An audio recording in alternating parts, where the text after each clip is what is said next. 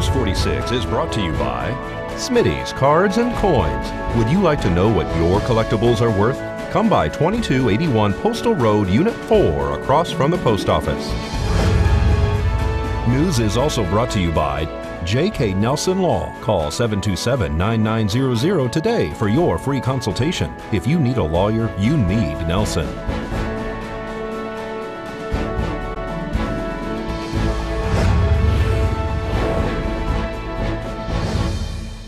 Tonight on News 46, tigers and monkeys are found at a home on Mann's Road. An earthquake drill is held all over the state. And as the economy rebounds, new businesses are popping up in town. News 46 starts now.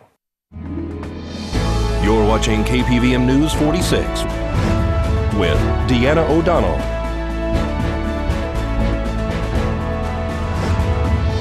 and Eunette Gentry. News 46, local coverage you can count on. Good evening. It's Tuesday, November 15th, 2016. I'm Deanna O'Donnell. And I'm Eunette Gentry for News 46. Tricia Meyer has been taken into custody for a warrant out of Texas, but the new resident to Pahrump may be facing other charges. 34-year-old Tricia Meyer has been arrested at a residence on Mann's Road here in Pahrump after a neighbor complained that they saw 3 tigers in her yard eating raw chicken being fed to them by a teenager. Meyer, who just moved to Pahrump from Texas, had an extraditable warrant from Harris County for burglary and/or theft, according to the Nye County Sheriff's Office. On November 3rd, a female identifying herself as Tricia Meyer called the Nye County Sheriff's Office dispatch to request that Animal Control contact her to provide information on obtaining a permit to possess tigers within Nye County's jurisdiction. On Saturday, November 5th at approximately 5 p.m., Las Vegas Animal Control advised Nye County that Tricia Meyer was believed to be en route to Pahrump with a U-Haul trailer possibly containing illegal animals, including 3 tigers. It was also brought to the attention of the Nye County Sheriff's deputies that Tricia Meyer had a felony arrest warrant out of Harris County, Texas. Animal control officers met with Miss Meyer in Pahrump and confirmed at that time that she did not have any animals on the property. Myers was advised of the process for obtaining a special conditions animal permit. Meyer states that the animals were still currently in Texas at that time. She was advised that it would be illegal for them to be in Nye County prior to being permitted.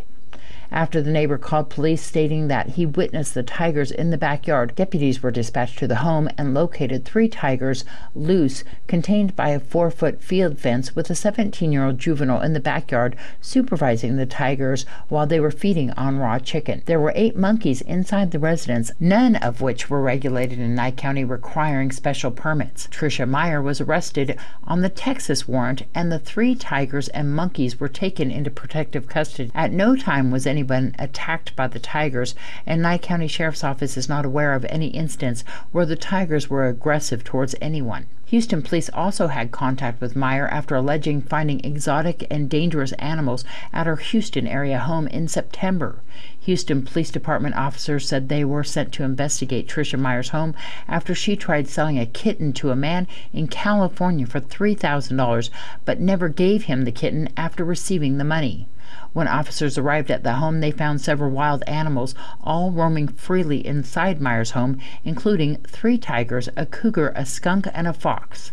They also said Meyer's 14-year-old daughter was inside the home during that time. Meyer also told Houston police that she had several monkeys, which can be vicious, and had attacked someone previously. News 46 spoke to a friend and landlord today who said that the tigers were declawed and that the 2 children have grown up with various exotic pets and are very comfortable with handling them. The tigers are several months old, and also told News 46 that Meyer is a good person who is going the legal route to own the animals, but had a warrant for the disputed sale of an animal in Houston. He also believes that the main reason she was arrested was the warrant. The animals, he said, are friendly and used to humans. Right now, Tricia Meyer has not been charged with anything except for the warrant arrest out of Harris County, Texas.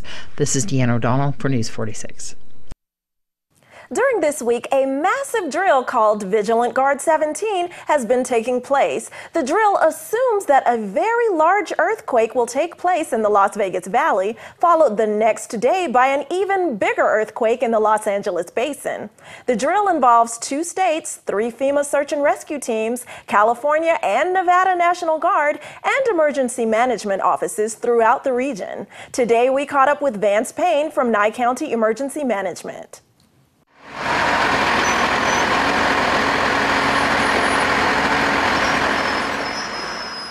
We are doing a drill, a national drill, part of a national drill called Vigilant Guard 17. We've been planning this for a year now. The purpose of the drill is to test and exercise different emergency response components and to try some things that we've never really planned for. We starting on Monday, yesterday. That's when the real event started, and we had a second earthquake, notionally, in Los Angeles, and it was even bigger with lots of damage. So starting today and going over the next 2 days, the idea is we have crews from the FEMA USAR teams who are practicing, and they're actually doing that out near in North Las Vegas near the Speedway. They're practicing search and rescue and the movement of heavy equipment. On our side of the deal, we have major communications issues that we want to address. If the power goes out, if the phone lines are down, if your cell phone doesn't work, how do we communicate and make requests and reports to the State Emergency Operations Center in Carson City and to the Joint Communications Center in Vegas? Well, we have successfully done that. Thank God for ham radio operators. We have, as we talk right now, they have direct contact with Carson City and with Vegas through our ham radio operators, so we know that we can do it. What we're going to do today is we're working with the National Guard, and we're going to do a pointed distribution for goods. So if you have a lot of people that are moving, we'd run out of supplies in a relatively quick hurry. So how do you get food, water, everything that you need to get by, sanitation supplies, how do you get that to the people? That's what this is about today. These guys have the capability of moving a lot of goods pretty quick, and they can be supplied either from ground shipments or from aerial shipments. As far as the communication is concerned, how do you guys intend upon communicating emergency information to the public? We did that a year ago when we had a cell phone outage, and it seemed to work pretty good. In the future, what we're hoping to do is we've already picked the spots, 160 in Homestead, 160 in 372, 160 in Basin, and 160 at Mesquite. We can get our ham radio operators at those locations and be able to work with the Sheriff's Department and the Fire Department to be able to, when people have concerns, that'll be our backup plan. It's not a perfect plan, but at least you know you have some place that you can go to get help. And W7LAT are mobile, headed towards the training site. This is a drill, this is a drill. This is K7KHE clear. W7N1E, Roger, copy. This is a drill, K6ILH.